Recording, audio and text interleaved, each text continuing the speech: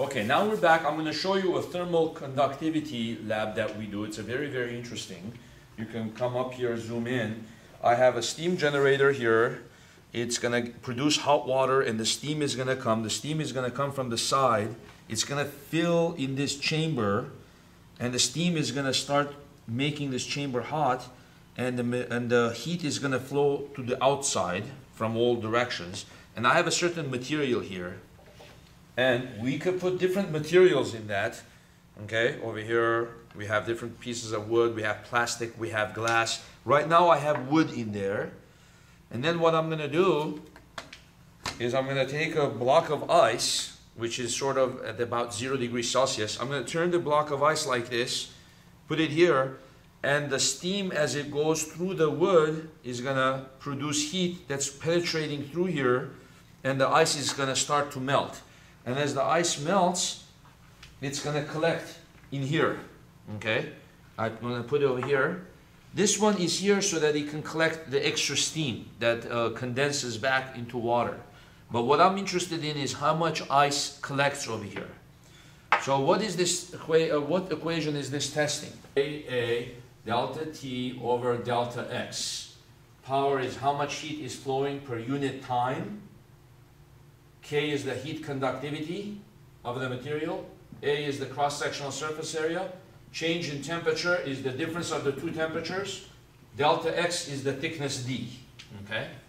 So if I want to calculate the conductivity of a material, I go P times the delta X over area times delta T. P is how much heat flowed per unit time, right? Power is how much heat flowed per unit time. A is surface area. This is change in temperature. This is the thickness, or I could just call it D. Okay? Now, how do I measure how much heat flowed? Well, if I actually have ice here, and I'm melting the ice, how much heat flowed? Well, if the heat is how much ice I melted, mass of ice I melted, times the heat of fusion of ice. So the basic concept of the lab is measure how much ice you melted, how much ice you collected that turned into water, multiplied by heat of fusion times D, divided by the time, divided by surface area, divided by delta T. Okay? So you can put as much material as you want there and go in depth and do the lab. So what I'm going to do here is I'm going to get this running. I'm going to measure my initial mass of the beaker. Okay? 67.1 grams. Okay? So let's write it here somewhere on the side. 67.1 grams. This is beaker by itself. Then I'm going to time it for 5 minutes. I'm going to let the steam go through for 5 minutes, and then I have wood here as my insulator. Okay?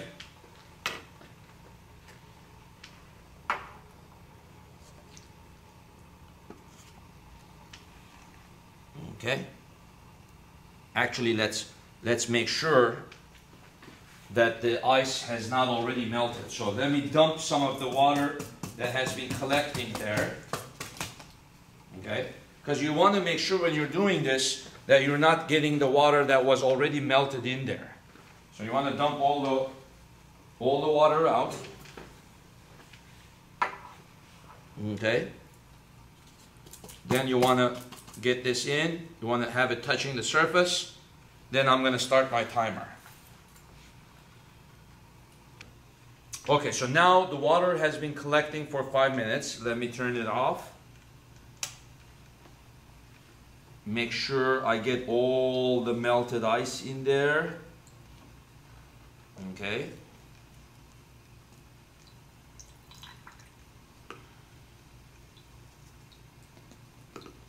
So you just have to make sure, the tricky part here is make sure you collect here without burning yourself. Okay. As much of the ice as you can.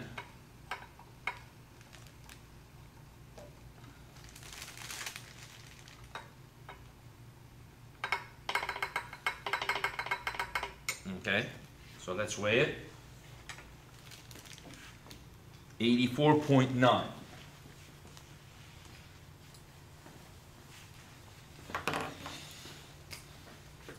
Okay, so 84.9. So how many grams of ice did I melt? So subtract them. 8 point, and then here of course 14 minus 7, 7, 7, 1. 17.1 grams of ice. Now, if I use a better material that conducts heat better, what's going to happen? More ice is going to melt, right?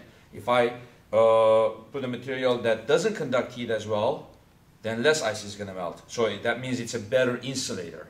If it's a good conductor, it means it's a bad insulator. If it's a bad conductor, good conductor of heat means the K is high. Okay? That means it's a poor insulator. Bad conductor of heat, K is low, that means it's good insulator. Okay? Same thing goes true for electrical insulation and electrical conductivity. The material, this time I'm going to use glass. Okay? Okay? Glass should conduct heat better. That means it's a worse insulator, poor insulator compared to wood. Then we could compare other materials, of course, and make a whole lab out of this. So let me change the material now. Okay? To change the material, you loosen this. Okay, let me get some towels. Pretty hot in here. So now you're gonna slide this down. Slide this down. Okay.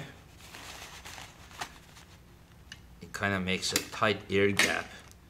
Then you're gonna put this here. Tighten the two edges.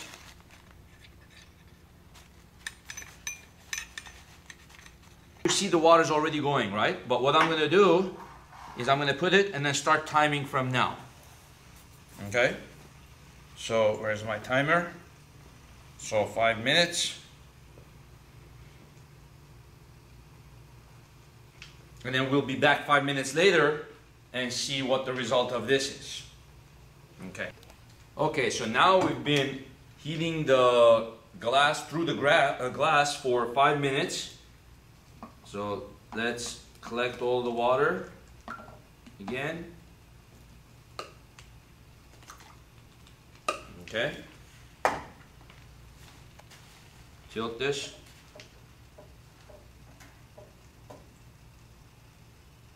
Get all the water we can. Okay, now weigh it. Now you can visually see a lot more ice has been melted, so glass is a better conductor of heat. So we weigh it. 132 grams. The beaker alone was 67.1. So let's just say, for the sake of argument, just 67. So 15 to 6. That's it. 65 grams of ice was melted.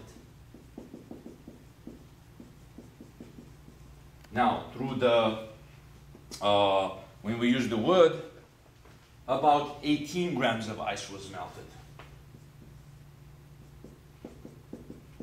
So wood, glass. If I take the ratio of the two, it's roughly about what? If I divide 65 by 18, about 4, right? 3 to 4.